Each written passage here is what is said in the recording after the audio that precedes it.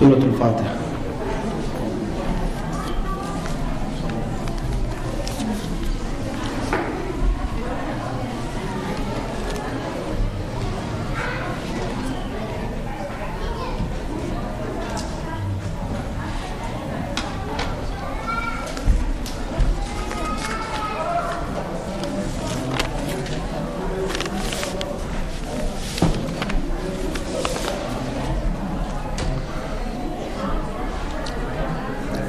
Hasbunallahu ni'mal wakeel, ni'mal mawla wa ni'mal nasir. A'udhu billahi minash shaitanir la'in ar-rajim. Bismillahir rahmanir rahim. Alhamdulillahi rabbil alameen. Wassalatu wassalamu ala ashrafil anbiya'i wal mursaleen. Sayyidina wa Maulana Abil Qasim Muhammad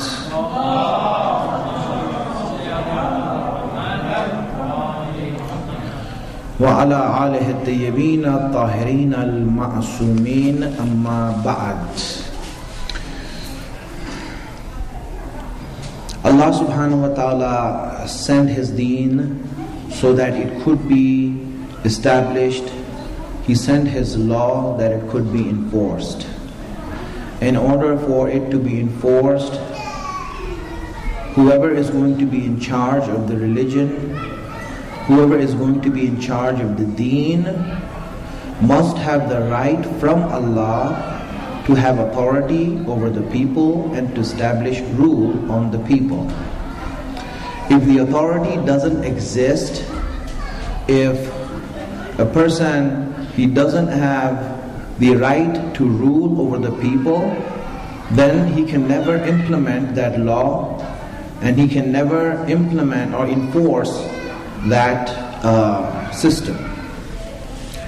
So this is a necessity in Islam, meaning for Islam to be established and to come to its full realization, then authority must be given to the rightful ruler.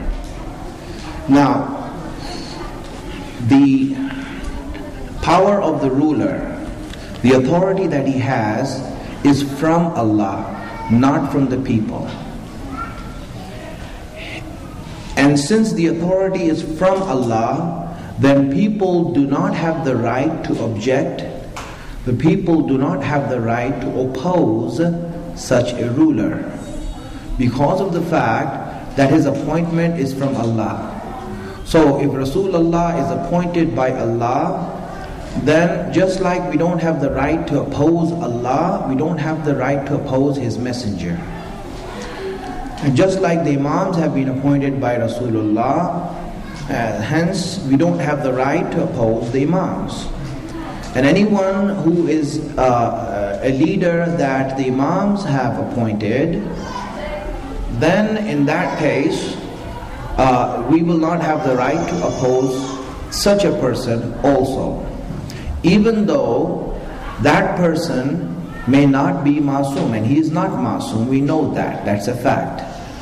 The only masoom are the Prophet and the Imams. Any leadership that comes after the Imams will not be masoom.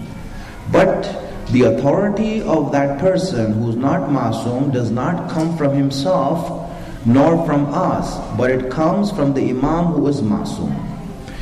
Now here, just to go on from here, if the Imam, the last Imam, when he went into ghaibat and occultation is inaccessible to the people now,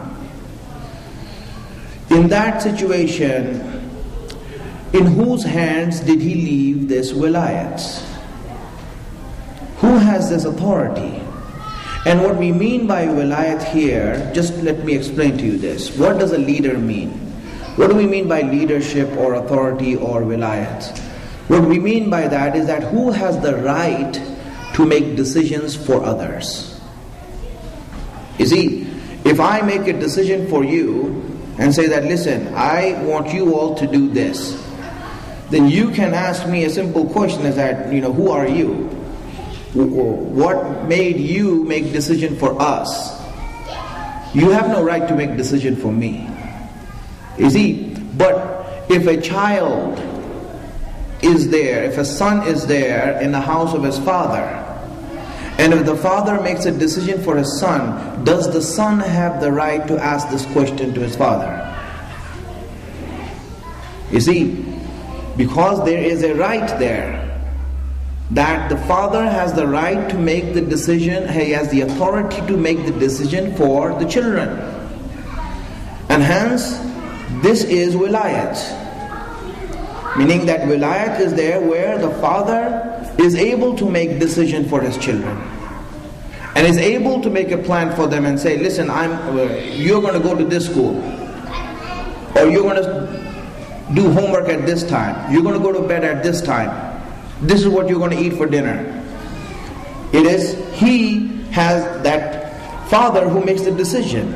And that decision, when he makes it, does he have the authority to make that decision or not? You see, this is why it is said that the father is the wali in the house. In the house where you have children, it is the father who's the wali. He's making the decision. He has the authority to make the decision, and the children do not have the right to oppose him. They can let their views be known, but ultimately the decision is in the hands of the wali. Now, in such a situation, did Islam leave the ummats, the people, without a leader, or no? Did it give a way for us to see who the leader is? Is there any...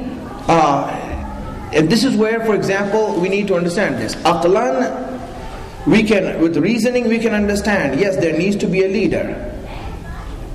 Is there a need for a leadership right now or no? That's the question. Or are we on our own and we can do what we want? Or all of us ummat, the believers, mu'mineen, are we on our own, or is there someone that needs to be making decisions for us? Is there a need for leadership? If we say that there is no need for leadership, then the same reasoning should apply to imamat also. Why is there need for Imam Ali to be the leader? Then what the Sunnis are saying is right, that Allah left it in His deen in the hands of the people, that they can do whatever they want with it. They can appoint who they want, they can choose who they want, and live their lives according to the way they want to live. That's their reasoning of not accepting the imamat that is from Allah. And the reasoning we use in terms of imamat is what? That there needs to be a leader from Allah, not from us. He is the one who has to appoint a leader on the ummah, not us. We can't make our own leader. We can't choose our own leader. The same argument we use in imamat is the same argument that applies after imamat. If our last imam went, then did he leave a way for us to make a leader or no? He said, this is in your hands and it's in your choice. You do whatever you want and I will see you when I come back. Right now Allah is taking me away, and when I come back from ghaibat, I will see you all. Until then, just handle yourself, be careful. Is that the way of doing things? My friends, understand this. Imams, if there was leadership that's going to come after imamat, and again my emphasis is this, we know that leadership is not going to be masoom. That's a fact, we know that. But now let's go forward than that. Okay, he's not masoom, but did the imams devise a leadership or not? Here's the question. And that's why the very fact that the ghaibat, the occultation of the imam is divided into two parts, ghaibat al-sughra and ghaibat al-kubra, itself is showing that the first part of his ghaibat was a training, the second part of a ghaibat is reality. In ghaibat al-sughra and ghaibat al-kubra, what is the difference between these two ghaibat, between these two occultation?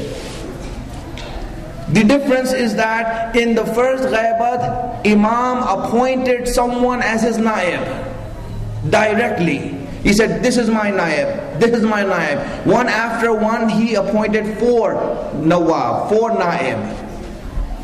right? In order that the people get used to the fact that this Naib is your leader and he is not Masoom, and get used to listening to someone who's not Masoom. Get used to listening to someone who's not Masoom and paying attention to his orders and commands. Get used to that. And many people were saying, what, we're going to go to him now? Or there's a big difference, you know. Those people who lived in Ghaibat al-Sughra, imagine what they went through. I mean, on one hand, you had Imam Masoom that you can go and ask him questions and do anything you want and this and that, and mashallah. You know, and then all of a sudden now you have to deal with his naib. You know, for example, let me, give an example that, we can understand and relate to in our own selves. Send me a salawats.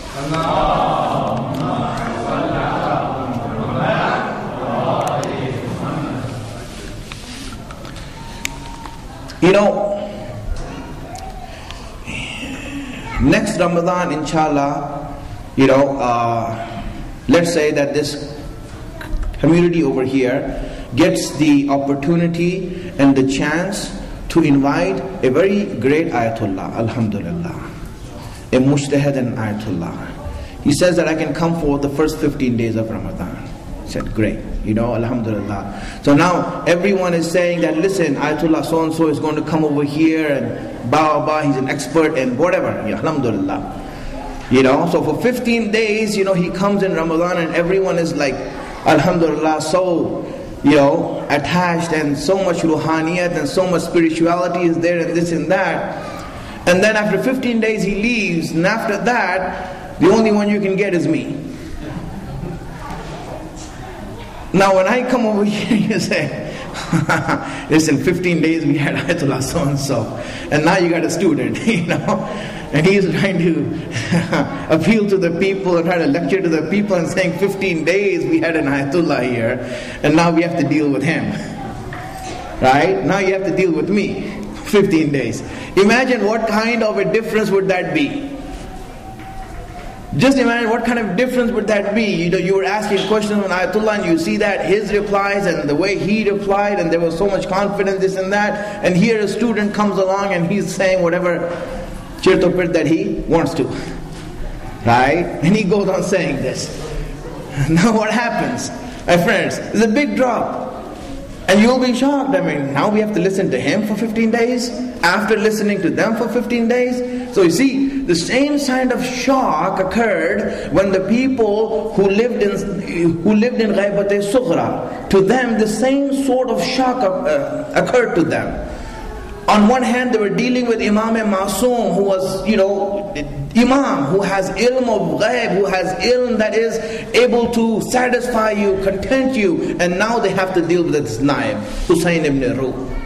So, Hussein ibn Ruh, what's your name again? Okay, good to know you. And you are what? Naib, okay. Where's the Imam? He says, well, I can't tell you. He's there, but... So I can't meet him? No, you can't. You have to meet me. I can't ask him a question? No, you ask me the question. Oh, it's a big shock. It had a big drop. So obviously the drop was there. But you see, Ghaibat al-Sughra, what was it meant for? If it wasn't meant for introducing the new leadership to the people, then what was it for? What is it for? So that the people can use to having a leadership that is different than what the Imams are. Because it is not something that is ideal, it is something that is out of necessity. My friends, ita'at is meant for ulul amr who are imams. But when the imam is not here, then that ita'at is for a person who is other than an imam, other than masoom, but with this grain of salt added into it, that yes, he is not going to be like the imam. He is not going to be in that situation. But then, does the obedience change? Now do we tell Hussein ibn Nur that, listen, I like you, I think you're a good speaker, I think you're very handsome and all that, but I can't listen to you. I can't listen to you. Do you think this excuse would be accepted by the Imam? If the Imam has appointed someone and you don't listen to him, what is happening here? It means you're not listening to the Imam. This is what happens. After the Imams, they had left a system for us. They said that the hukumat is necessary, hakim is necessary. Rule is necessary, ruler is necessary. This we have understood. Now, who can be that ruler? That is the only thing that we are discussing right now. Who can be that ruler? Who has wilayat over whom? Who has the right to make decisions for others? Obviously, the Imam doesn't appoint anyone after Ghaibat al-Sughra. No one is appointed by the Imam. No one is appointed by the Imam. But if the Imam doesn't appoint someone, does it mean that the Imam didn't give us a way of selecting him? The Imam didn't give us a way or not? That is the thing. Now, until now I avoided hadith because I didn't want to go to hadith. But I'll mention one or two hadiths so that this meaning that I've just said could be understood by you from the Imams themselves. You send me a loud salawat.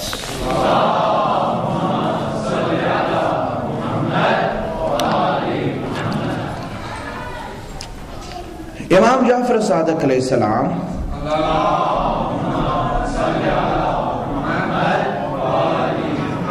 asked this question, it's a rhetorical question, to his companions. Right? And I'm just mentioning one or two hadiths so that you get the idea of what I'm saying from hadiths. Because what I'm saying, I'm explaining to you through reasoning, so you understand it through hadith also and through nas, what I'm saying. He posed a rhetorical question and he said that, is it possible for Allah to leave a society without a wali, a guardian? Is it possible that Allah leaves a society without a wali?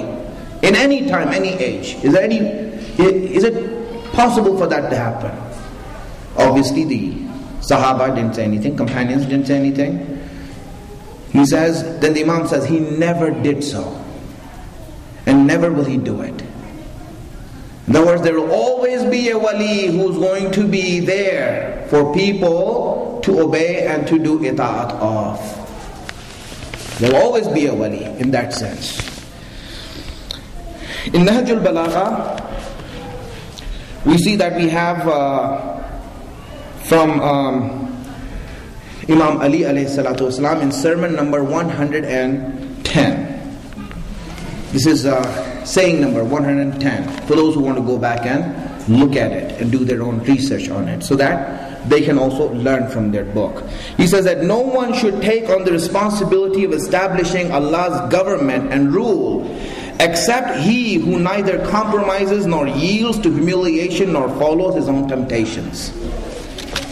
Meaning that the rule of Allah should be established, and the person who should establish that must have these qualities. In other words, he is giving us a criteria and a standard by which we choose and that we identify that person.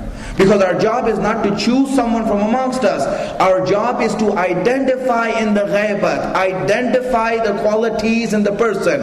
If we see these qualities in a person, then it means that that person is what? He is the wali over us. It is guardianship. Now, when we look at these qualities that the Imams gave us to identify, what are these qualities? My friends, the first quality, the first sifat, the first attribute to look at in a leader, in a wali, is ilm, is knowledge. First thing you look at is knowledge. And what do we mean by knowledge? Which knowledge should he have? Should he have the knowledge of medicine, engineering, architecture, fiqh? What is the knowledge that he should have? This is something that we need to understand. My friends, let me tell you. Whatever you want to establish, whatever it is, whatever goal of that establishment is, that person should be the most knowledgeable in that. Simple as that. Tell me, if you want to establish a hospital and open a hospital, you go, let's say back home, and you say that you have money, I came back with millions of dollars, I want to make a hospital. Now, let's say you go to the holy city of Najaf and say that, you know what, I'm going to establish a hospital here. And you make the hospital. Now you want to appoint someone to be in charge of the hospital. Tell me, would you choose an ayatollah and say that, listen, you need to be in charge of all the doctors and explain to them what they should be doing here? Would you go and ask an ayatollah to be in charge of the hospital? You know, and ayatollah himself will say, listen, you know, when I get sick, I'll come to the hospital, but don't put me in charge of the sick. Right? When I'm sick, I'll come to your hospital, but listen, I don't know what to do with the sick people here. If you want to establish a hospital, you will look for someone who is good in medicine, so that when he establishes a system in the hospital, he knows that how to take care of patients, how to look after them, how to do all the procedures that are necessary to take care of patients. That's the goal of the hospital. So when you want to establish a hospital, you don't look for a faqih and say that, listen, you are the faqih and Imam said that, you know, you have to be our leader. Not in this. It's not for a hospital. Or for example, you want to have an engineering firm where you build bridges. Right? Now you're going to invite a mullah to go there and say that, okay, you be in charge of the bridges. You tell me how many of those bridges will last. You know? My friends, the thing is that when you want to establish that, you don't hire him. The issue is, what do you want to establish? What do you want to establish? That's the issue. Allah, when He speaks about Islam, did He send Islam to be an amusement for you so that you can listen to it and be happy? Or was His goal to establish Islam? هُوَ الَّذِي أَرْسَلَ رَسُولَهُ بِالْهُدَى وَدِينِ الْحَقِّ لِيُظْهِرَهُ عَلَى دِينِ كُلِّهِ. Allah has sent the Prophet and the book to do what? So that it could be established amongst all other religions. It could be established. The goal of Islam is to establish Islam, to establish its law, to implement its law. So when we as mu'mineen want to implement Islam as a way of life, when we want to implement the laws of Islam and the laws of Shariat in our lives and in the society, then we look for the person who is knowledgeable in Shariat and the law and in the deen of Islam. This is the first condition. Why? Because you want to establish Islam. If you want to establish Islam, then look for a alim. If you want to establish hospital, look for a doctor. If you want to establish an engineering firm, look for an engineer. If you want to establish democracy, look for crooks and criminals. But if you want to establish Islam, then you need the best and the most knowledgeable in Islam in order to establish it. So the first quality, the first sifat of that guardian is what? Is that he should be knowledgeable in Islam. That he should have ijtihad. He should have the ability to know what Islam is. This is the first quality. There are other qualities also. But the first quality, since fiqh is the first quality, that's why the concept is called wilayatul faqih.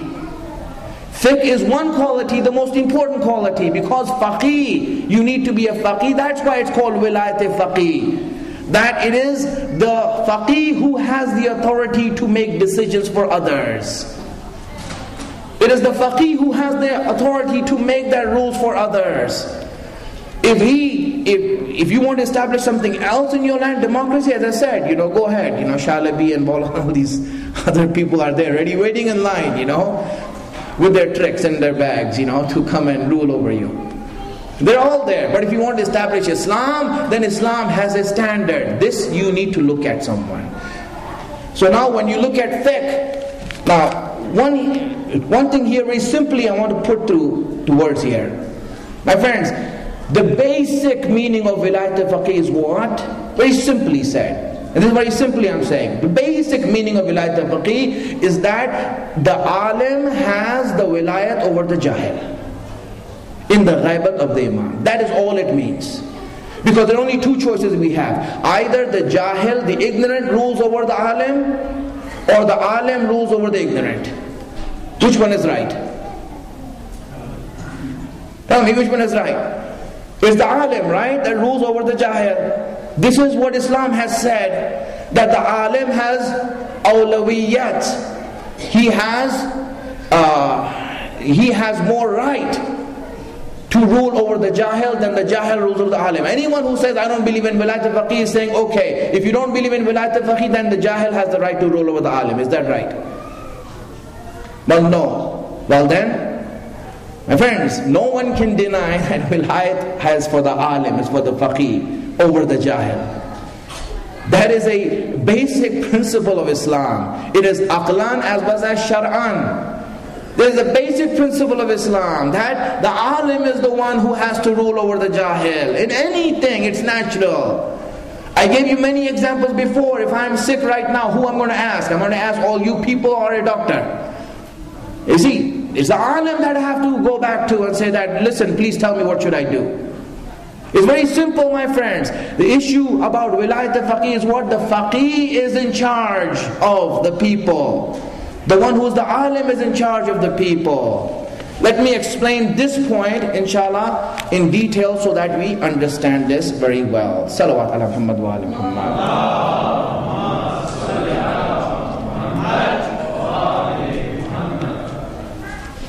My friends, in order to oppose Islam,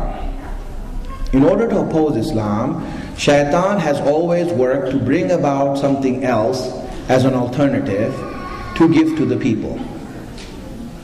Because if he says, don't take Islam, he needs to offer something in return, right? If he doesn't offer anything in return, hey, for example, if I'm eating, let's say, Snickers, and Shaitan doesn't want me to eat Snickers, and he wants me to eat a lollipop.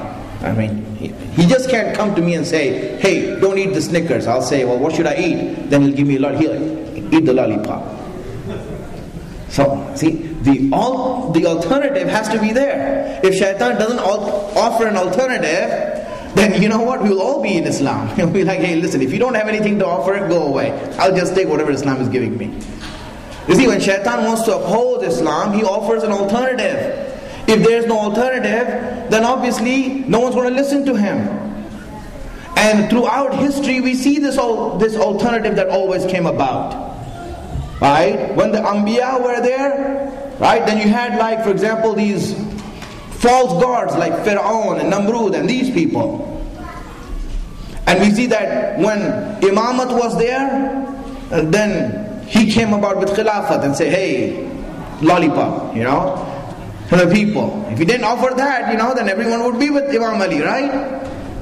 It's because he offered that lollipop that everyone went to that lollipop, right? But everyone, would have stick to Imamat if that lollipop wasn't there, right? And the same thing went forward.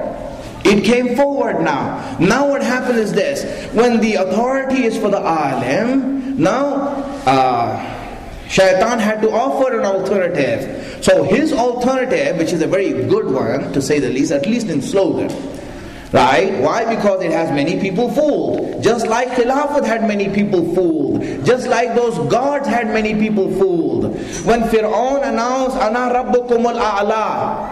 Tell me, my friends, when he announced that, really, the people believed in him, right? They said, wow, he's God. He's God. They believed in him. But Musa came and said that, listen, I'm a messenger from Allah, so Fir'aun is saying, hey, listen, I didn't send you. What are you talking about? I'm God. I'm God. What are you talking about? I'm the one in charge. I'm God. So here, when those people who are objective standby spectators like us, we're looking at these two bigwigs trying to go in the bout. And one of them is saying, Ana Rasulullah, I'm the messenger of Allah. And the other was saying, Ana Allah.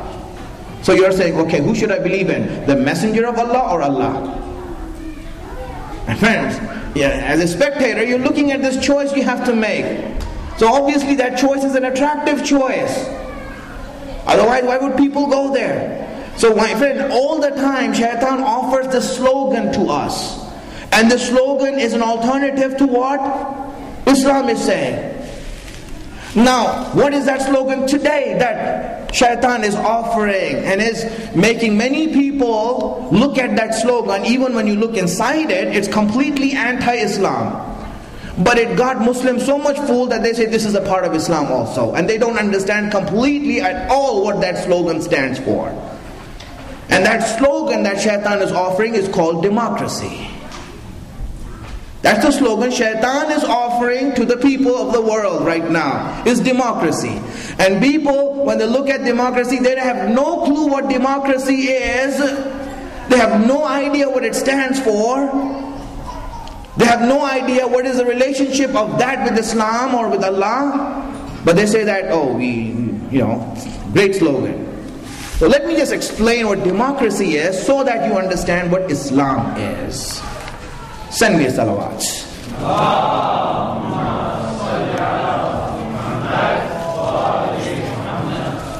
My friends, democracy simply means the rule of the people.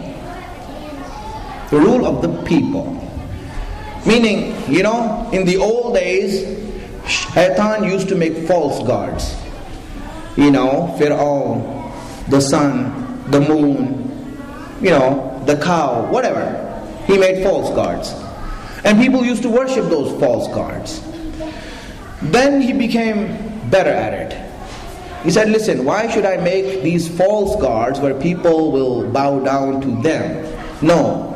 Ultimately, I'll make a God that is truly better than all those false gods. What is that? He said, listen, the cow is not God.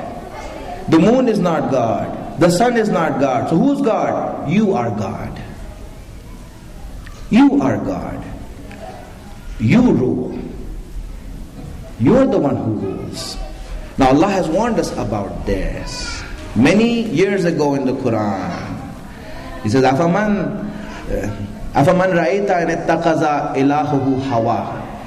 Have you seen him who has taken his hawa to be his God, his opinions to be his God, his view to be his God? What is that? Meaning that your view is God, meaning your view rules, your view should be the authority. My friends, democracy, all it means is the rule of the people, meaning you decide what is right and wrong. You are in charge. You are in charge. So now when you are in charge, so now tell me, you are there and I am there. We both are there. When we are all together, now who's in charge? He said, listen, if all of you are together, because really, if I am God and you are God and we all gods get together, so now what? How do we decide then? See, there's a problem now. I'm not living alone in this world. I'm not living in a cave where no one sees me, I don't see anyone. I live with people. I interact with people. If I'm living with people and we are all God, if we are all God and if our view is the view and if our opinion is the right opinion, then how do we decide on doing something in that situation? Well, it says, well, wherever most of the gods go, then that will be the right thing to do. Right? That will be the right thing to do. Well, how are we going to decide that? Well, now we'll make a new thing, something called elections. Let's make this up, elections, where all the gods come together and they give their view. And whichever side has the view of most of the gods will prevail over the others. So now we all decided to do what? To have an election. And in the election, what happens? I cast a vote and you cast a vote. When both of us cast a vote, what's happening, my friends, here? I say yes, you say no. So my vote is being cancelled by your vote. Meaning our opinion is the same. What democracy has done, it has brought all the opinions of everyone at the same and equal level. So now on the outward it looks great. Wow, subhanallah. You see, now we are all equal. We are truly now equal. Why? Because your opinion has cancelled my opinion. My opinion has cancelled your opinion. Right? So what it means is that we are all equal now. So this is what makes democracy very attractive to people. That everyone's opinion is the same. No one's opinion is greater than the other. Every one of us, whatever view we give, whatever vote we give is the same as the other. It's not like, for example, if I vote, I get 2 votes and you get 1 vote because I'm richer than you are. It doesn't work like that. Right? The way it should work ideally is what? Is that my vote is equal to yours, yours is equal to mine. My friends, if you understood this part of democracy, this is the most attractive part of democracy, and this is the most un-Islamic part of democracy also. This is where Islam differs from this. My friends, when all of us are equal, so now what happens? That my view is equal to your views, no higher than your view. So you tell me, hey, listen, you have a right to your view? Great, have a right to your view. You have a right to your view? Yes, you have a right. Do I have a right to my view? I have a right to my view. Why? We are all equal, our views are equal. My view cannot supersede yours, your view cannot supersede ours. So now what happens? If all our views are equal, if we are all at the same level, so when Imam Zamana comes to us, so we will say, Imam, you have a right to your view, I have a right to my view. Rasulullah, you have a right to your view, I have a right to my view. Why? Because we are all equal. When you cast a vote, your vote is same as mine. It's not that, for example, when Imam Zamana comes, he will have 100 votes and you have 1 vote. Would that happen? No, it won't. Right? His vote is equal to your vote, and hence his opinion is equal to your opinion. Your opinion is equal to his opinion. If Allah says something in the Quran, say, well, Allah has a right to his view. You know, He has a right to his view. But I don't agree with it. Allah has a right to His view. Tell me, my friends, if all our views are equal, where does God fit in this? Where does Rasulullah fit in this? Where does Waliullah fit in this? You see, that's why those people who say that democracy is a part of Islam do not understand that Islam has no place in democracy.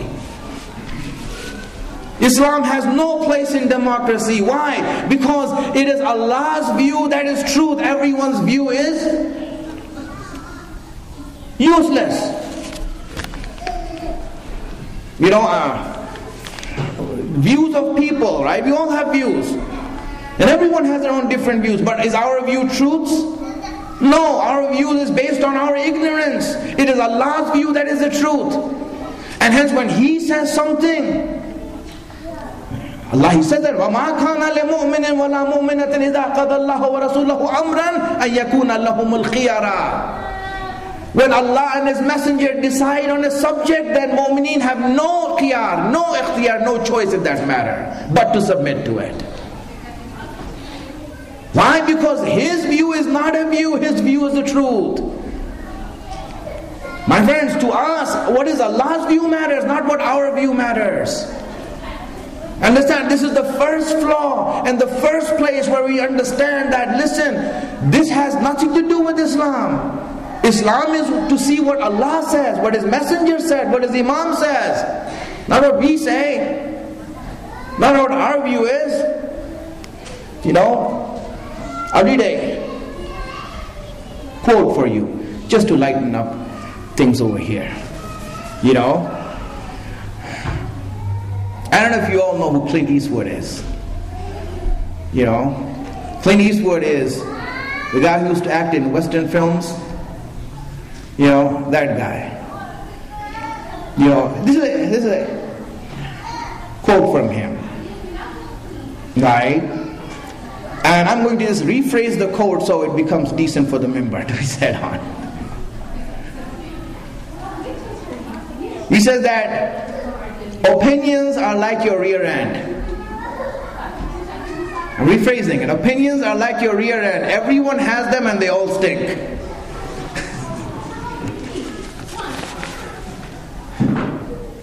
Then why? Because, my friend, I just gave this quote. Salawat ala.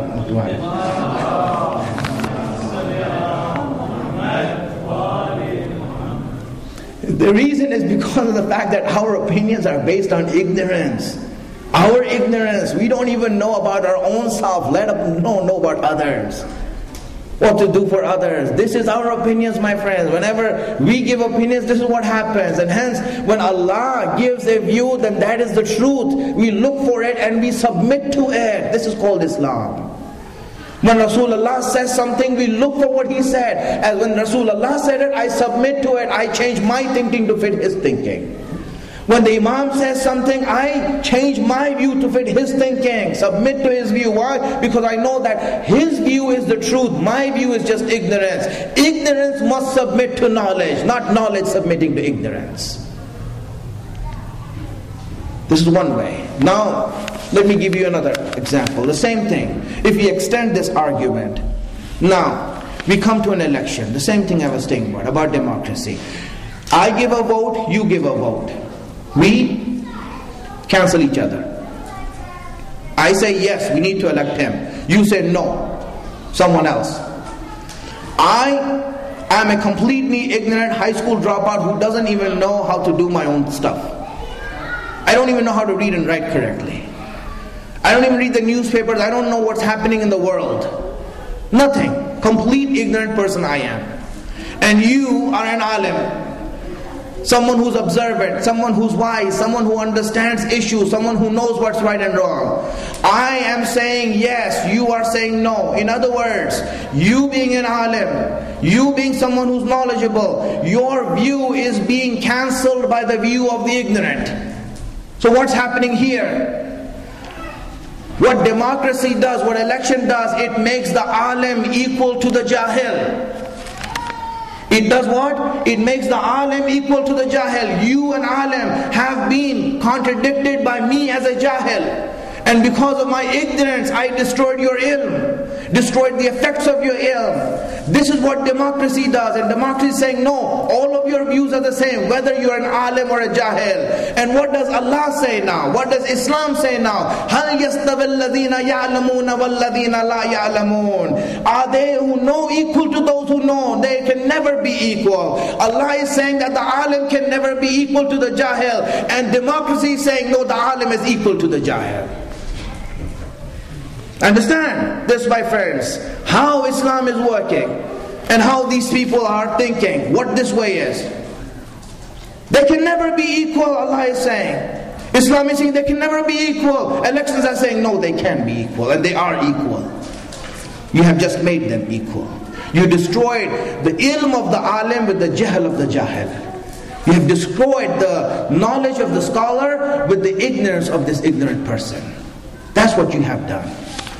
So the first issue, my friends, that Islam has said is what? That the first sign of a leader, the first preference that Islam gives is to knowledge. When someone is knowledgeable in Islam, when someone is a faqih, then and then only can he become the wali with the other conditions that are there. This is the first quality. This is the first quality, you understand, where Islam is and what the system of wilayat al-faqih is. The first quality in looking for a leader, when you see someone who has ilm, then the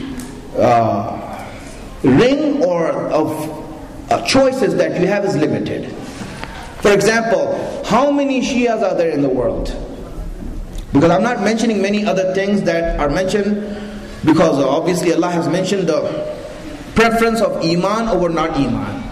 So when we are saying a leader, so it has to be a mu'min then first. He has to be mu'min. Then he has to be muttaqi. Inna akramakum indallahi atqakum. Whoever is the most muttaqi is preferred over non-muttaqi. So first a mu'min. That's why we're looking at only mu'mineen. How many mu'mineen are there in the world? Take a wild guess. I don't know, 150 million, 200 million? 200 million, let's say. I'm just giving a figure, 200 million, right? 200 million mu'mineen. So if a leader has to be there, it has to be one of these 200 million people, right? The right or not? Yes. Now Allah says the next quality is ilm. Now we come to ijtihad. How many of these 200 million are mujtahid? Okay, now it has come down very much, right? Let's say 1,000. Let's say 1,000. I'm giving a figure out there. Right, 1,000. So now the choice of leadership is limited to 1,000 now. because of this criteria of ilm. Now let's go to the second criteria, my friends. The second criteria. This is mentioned, I'm not saying these criteria, I'm saying the Quran, what the Quran is saying. What are the preferences Allah gives in the Quran to the people? The second preference that Allah gives, other than ilm now. Now we have made that leadership come to only 1,000. Out of 1,000 you need to choose now. You need to make sure that this is out of these 1,000, not more than that. Because these are the mujtahid, these are the ones who are knowledgeable about Islam. Alhamdulillah, we came down to that. The second criteria Allah gives in the Quran is the criteria of jihad. Criteria of jihad. Allah gives this in the Quran. He says, هَلْ يَسْتَوِي الَّذِينَ قَاعِدُونَ مِنَ الْمُؤْمِنِينَ غَيْرُ أُولِي الضَّرَرِ وَالْمُجَاهِدُونَ فِي سَبِيلِ اللَّهِ بِأَمْوَالِهِمْ وَأَنفُسِهِمْ فَضَّلَ اللَّهُ الْمُجَاهِدِينَ بِأَمْوَالِهِمْ وَأَنفُسِهِمْ عَلَى الْقَاعِدِينَ دَرَجَةً. My friends, this is the second standard. He says, second standard, you look at 1,000 mujtahideen, 1,000 ulama. Out of those 1,000 ulama, who are doing jihad and who are sitting down? This jihad is what? He's saying this jihad is غَيْرُ أُولِي الضَّرَرِ, meaning that those who are not doing jihad, who are sitting down. What does that mean? They are harmless. They're not ruffling any feathers. Right? They're not pushing any zalim. They're not doing anything. They're just hanging out there and saying that, okay, we're a rule and inshallah, we'll do our job. We'll do our job. We won't cause any harm to anyone. We won't rock the boat. We won't shake anything. We will not cause any darar to anyone. Now, obviously, one of the signs of a mu'min is that he doesn't cause darar to anyone. Sign of iman. It is said by our imams and Rasulullah that the sign of a mu'min is that his hands and his tongue should not be harmful for anyone. Everyone should be safe from his tongue and his hands. This is a sign of a mu'min. But to whom? To other mu'mineen? To other people? Or this also extends to zalimeen also? This also extends to to those who are oppressing others, to tyrants. So if you see a tyrant, you say, listen, I should not cause any harm to him from my tongue and my hand, because that is the sign of a mu'min. Or does the rule change when it comes to those who are zalim? Does the rule change when it comes to those who are taghut?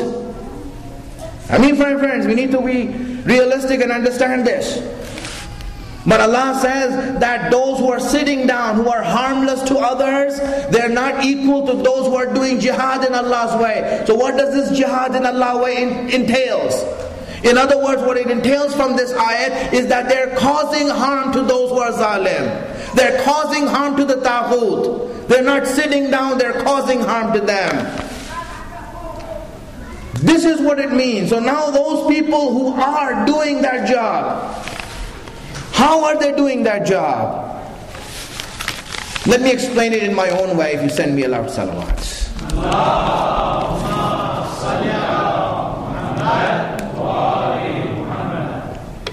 My friend, I said that Imam Zaman in his Ghaibat al-Sughra appointed Naib.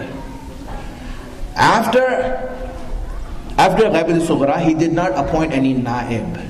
But he left a standard for us to choose one. Who is doing the niyabat of the Imam? Who is the Naib of the Imam in his Ghaibats? I'll give a very simple standard to you so that it could be understood by everyone. Very easy standard. And that standard is that whoever is doing the job of the Imam in his Ghaibat better than anyone else, whoever is doing the job of the Imam in Ghaibat better than everyone else, he would be the Naib then, because he is the best at doing the job that the Imam is supposed to do. Very simple. Just look around and see who is doing the job of the Imam in his Ghaibat better than anyone else. Alhamdulillah. When you see that, then you know that Alhamdulillah, he is the one. He is Naib, right? Now, The only question is, what is the job of the Imam?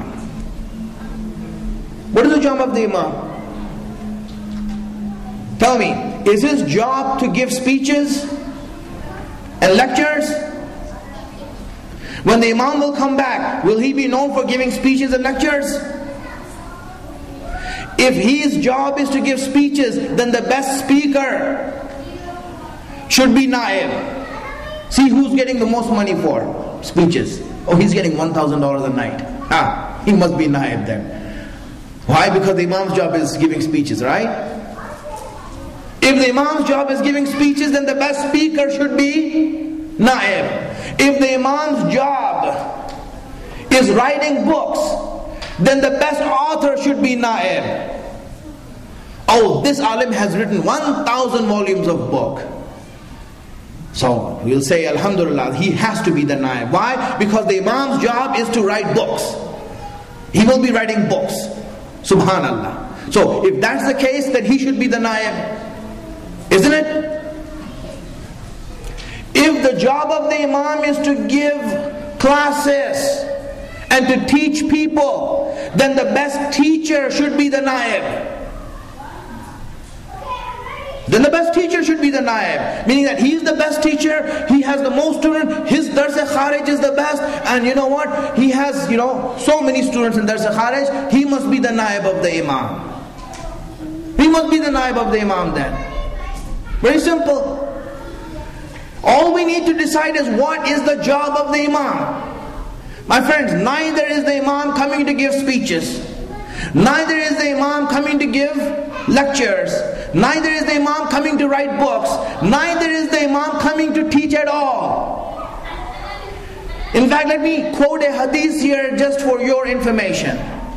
When Imam-e-Zamana will reappear, everyone who's of the age of 20 years, it's written in Riwayat, 20 years, Ishruna Sana.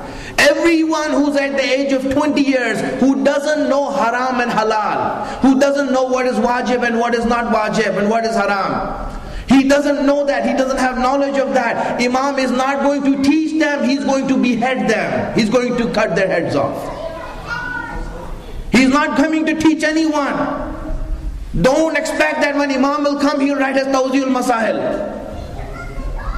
Imam is not coming to write Tawzi'ul Masahil. He is not coming to teach people fiqh. That would already have been done by ulama. They have already taught people what is right and wrong, what is haqq and batil, what is wajib and not wajib. They have written that down. Imam, then why are you coming? What is your job? What is your occupation when you come? How many hadiths do we have from the Prophet till your 11th Imam, explaining what the Imam is going to do? Imam is coming back to do two things. And you all know this and you have heard this so many times. I'm just going to reveal it for you, my friends. Two things he is going to do when he comes back. He is going to fight against zulm. He is going to establish adl.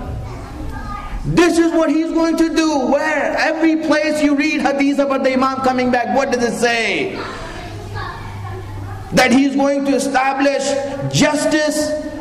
He's going to establish adl and insaf where there was zulm and jawr. Isn't that what it says in the hadith? How many hadiths are there regarding that? Every place it's saying that the job of the Imam is two. He's going to fight zulm, he's going to establish justice. So this is the job of the Imam. If the Imam's job is this, then anyone in his ghaibat who is doing that more than anyone else should be the naib of the Imam. Anyone who's doing that more effective than anyone else should be the naib of the Imam. Because that is the job of the Imam. That's what the Imam is going to do when he comes back. So my friends, jihad is the second thing. Allah says those who do jihad, do not compare them to those who are sitting down. They're different. It doesn't mean that they're bad. My friends, understand this. Those who are sitting, it doesn't mean they're bad. Do not take it in that meaning. Allah says that there's a darajah of difference between the mujahideen and qaideen. He's not saying that the qaideen are bad people and evil people. No, they're also good. They're also good. But those who are jihad are different. You have to regard as a moment, if you believe in the Quran and read the Quran, that those who are doing jihad are higher than those who are not doing jihad. We have to understand that. We have to believe in that, because Allah is saying that in the Quran. And it only makes sense. It only makes sense for us. Right? Because you see that person who is fighting zulm and he's trying to establish adl, as opposed to those who have the opportunity but they're not doing it. It doesn't mean that they're bad. It doesn't mean they're bad. And this is where we have to be very careful. I don't want you to start pointing fingers. Oh, he's sitting down doing nothing. No, Baba, don't look at it that way. Look at it this way, that the one who's doing jihad, where he is. Don't look at those people who are not doing jihad. Look at the one who is ruffling the feathers, that the zalimeen are against them. I said last year when I spoke about shaitan over here, and I'll repeat that here and I'll end my speech here. Tomorrow inshallah we'll go into other details. My friends, last year I mentioned this, that many people claim that we're with Allah and Allah is with us. Alhamdulillah. You are on Sirat Mustaqim, great. Alhamdulillah. We are good for you. Right? And inshallah we all are on Sirat Mustaqim. Right? But my friends, how do you know if you're on Sirat Mustaqim? And I'm getting this as a result of all the ayat and hadith. I don't have time to go into all the ayat and hadith regarding this. I'm just giving you the conclusion right here. How do you know that you're on Sirat Mustaqim? Who does Allah like? Do you know who Allah likes? Other than Ahlul Baig, that Allah has mentioned them in the Quran, alhamdulillah, we know that. Because Allah has revealed His feelings. He has revealed Himself about Ahlul Baig. But amongst the mu'mineen, amongst us, amongst ulama, who is it that Allah likes? Do you know that? Does anyone know that? No one knows it. No one knows who Allah likes. Really, no one knows who Allah likes. So how do we know who Allah likes more? I'm just giving you the conclusion of many ayat and hadith together. And you can do your research on it and you can go and see it. How do you know who Allah likes the most? My friends, understand this. You won't know who Allah likes by looking at Allah, because Allah is not telling anyone who He likes. That is vague, that is ambiguous. Allah is keeping it a secret. But the only way for you to know how much you are liked by Allah is to see how much shaitan hates you. If you get to know that shaitan hates you, then you know that Allah likes you. Shaitan's hatred is a sign of Allah liking you and you being in the good books of Allah. Because shaitan is never against those who are with Allah or Allah likes. He will always be against those who Allah loves. That's why if you see that shaitan is against someone more than anyone else, then you know that this person must be doing something right, so that shaitan is so much upset with him. This person is doing something. That's how you get to know who Allah likes. There's no third way for you to know that. There's no way else to know that. The only way to know is shaitan. Shaitan, tell me, what is your media saying about so and so? What is your outlet saying about so and so? What are your departments of intelligence saying about so and so? So you hate him so much. Why do you hate him so much for? Why do you hate him so much for? Did he run away with your daughter? Did he took your money? My friends, understand this. You get to know about Ali when you see Muawiyah's hatred for him. You get to know about Hussein when you see Yazid's hatred for him. This is how you know, subhanallah, so much hatred, so much animosity for what? Imam Hussein asked the same question in Karbala, what did I do to you? Did I take your money? Did I harm any one of you? Did I do anything wrong to you? Why is this hatred for? You see, my friends, this is important to understand. Naib of the Imam is someone who's doing the work of the Imam in the ghaibat of the Imam. First, this is the second standard Allah gives. One was ilm, the other is jihad. Right? Now there are others, inshallah, we want to go forward. We have 3-4 more days left. and I want to see how much I'm able to get you to understand and to reach a final conclusion as to what it is today. So inshallah we will leave that for tomorrow and day after tomorrow, inshallah. I ask Allah subhanahu wa ta'ala to give us the tawfiq and the blessing to be on the right path, the wisdom to understand His guidance, hasten the way Prince of our Imam, make us His helper when He comes. Salawat ala Muhammad wa ala Muhammad.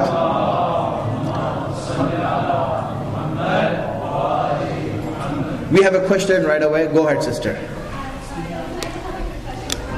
I can't hear you, sister. You need to come a little bit forward. You mentioned earlier that Imam al-Zaman will chop off the head of those who are age 20 to show the difference between halal and haram. That's a huge thing to say, but what's your source on that? The hadith in that. Which Well, it's in Bihar al-Anwar. It's Bihar al-Anwar. It's in Sheikh Saduq's book, right? It's in Kitab al-Awail, right? To say a few, but it's a well-known hadith amongst us, right? And the fact is, when he comes back, it's not a time for teaching anymore. You only have time until he returns. When he returns, it's over. Now Allah wants to establish His rule, no matter what. why age 20? Because of the fact that He's giving 5 years time after a person becomes baligh to learn. That is the mercy of Allah. He's giving you that much time. So if you haven't learned from your parents, at least you will learn on your own. Right? That time is being given to you so that you yourself can learn what is wajib and what is haram and what is halal. If a person by that age doesn't even care about that, then when the Imam comes, there is no turning back. When the Imam comes, there is no turning back. This is why everyone should know, because it means that a person doesn't even care. If he doesn't even care, when the Imam comes, he will be on the opposite side. He'll be on the opposite side. He won't be there with the Imam saying that, Imam, I don't know. No, he'll be on the opposite side. And my second question is, you were talking about wilayah. So if we have a supreme ruler to rule everyone, what is the point of all the other rulers? Why do we proceed to run Yes, good question. The same question could be asked, if you are making taqleed to a marja, what's the use of all the other ulama, like, students like myself? The issue is that, The student is different than a Maraja. Maraja can give fatwas. Marja can give fatwas, right? And they still can give fatwas. Inshallah, I'll explain tomorrow the difference between marja and waliya faqih. So then it will become clear that there is only one marja and there is only one waliya faqih. And also, who is qualified to appoint a faqih? Who chooses the faqih? That inshallah, at first you see that, here's the thing, right?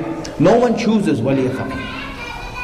No one chooses waliya faqih. Waliya faqih is identified, not chosen. Identified by the ulama. Meaning the ulama, they identify who is best qualified amongst us and say that he is the best qualified. Why? Because they look at the qualities that are mentioned, that I'm mentioning right now, in that person. And when they see those qualities in someone, then it's not that they have to choose. No, they don't choose. They say, he's the one. What qualifications do those Mujtahid, those who have done ijtihad. Those who have done ijtihad, meaning that they know Islam, they have the knowledge of Islam, of deducing Islam from its sources. Meaning they understood Islam. That's what ijtihad is. That's why I explained ijtihad before. If you go back to the speech that we had on ijtihad, it's on shiatv.net. Look at that speech. There, what is ijtihad? I explained that. Now what ijtihad is, when you reach ijtihad, it's different than other people now. Meaning you have understood Islam, it's haram for you to make taqleed of anyone else. But all of us, we are muqalladeen. Meaning we haven't understood Islam. We follow someone who has understood Islam. So those who are mujtahid, those who understand Islam, they need to select and identify the person who has those abilities to become leader. Not marja, leader. I think that we should suggest one of these speeches, fifth speech in a row, so who have missed the previous speech, they should Yeah, if you go back, 1, 2, 3, we're going one step at a time. So if you look at those speeches, you will see where I like building the premises for these things. Yes? Maulana, you mentioned something about democracy in Islam, that there is no democracy in Islam. Did I understand that correctly? Yes. None? I will explain the role that it has, inshallah, in the speech tomorrow. Right? Leave it for tomorrow. I will explain where it is tomorrow, right? And inshallah, I'll explain it there, right? You want to know where democracy in Islam. In short, let's put it this way, right? The father is the wali of the house. Is he? The wali of the house. The children are under his wilayat. They have to listen to him. Who has the right to make the ultimate decision? The father, okay. Now, if the father says to the children, all right, where do you all want to go? You choose. So the children will have an election, right? And they will say that we want to go here, we want to go there. Under his wilayat, that election is valid. Why? Because if they decide to do something wrong, the father has the right to say, no, you cannot do this. This is where elections are valid in Islam, where there is a wali over the elections, where there is wilayat over the elections. There is no elections in Islam that chooses the ultimate leader. Choosing an ultimate leader in Islam is invalid. It is wrong. But under a leader, like a father in the house, he can give the choice to the children and say that, children, you can choose. Whatever you decide, I will grant you that. And under his leadership, that election is valid. So let's say in Iran, for example, they have election to choose the president of their country. They can choose the president of their country, have the election and all of that. But that is only valid when Wali Faqih is there. If the Wali Faqih, you can't have an election for Wali Faqih. That is un-Islamic. But under him, you can have many other things. Just like a father in the household. He can give the choice to the children to choose what they want, and that will be right. But they cannot choose having a father or not. Right? They can't choose, okay, we decide not to have you as a father and we'll get another father. Yes, under wilayat. Yes.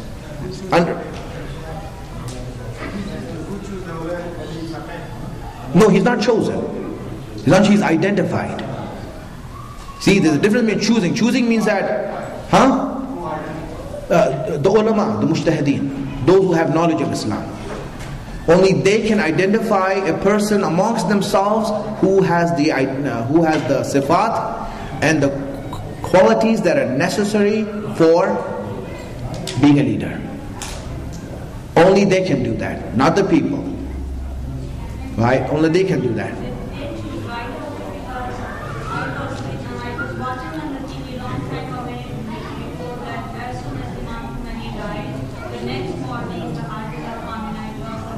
Yes. Yes. And that was obvious then, because there were two options, that they gave. One was Ayatollah Khamenei, one was Ayatollah Mishkini.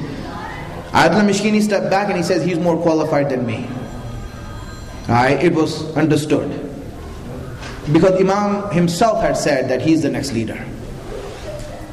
Imam Khomeini himself had said that he is the next one. So it was obvious, it was clear who's going to be the next one. Yeah, at that time there was no doubt. Can I ask you one more question? Yes. I heard that Imam Zaman talks to Maraj.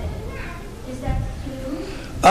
Here's the thing, right? I won't say talk, I will say communicates. It's different than talking. Right? How does he communicate? I don't know. But it is out of his duties. And inshallah, why? I will explain that because it comes under the subject of Wilayat al-Faqih. Right? It comes under the subject. It is his duty to make sure that Islam is right. That nothing is done, no harm comes to Islam. That is the duty of the Imam. And whoever the leader is, that the Shias follow, it is his duty to make sure that the leader does not make a mistake that will harm Islam. That is his duty. Alright. So inshallah we will end the session here. And we will have, inshallah, the next part tomorrow. Allah bless you all. Salawat. Alhamdulillah.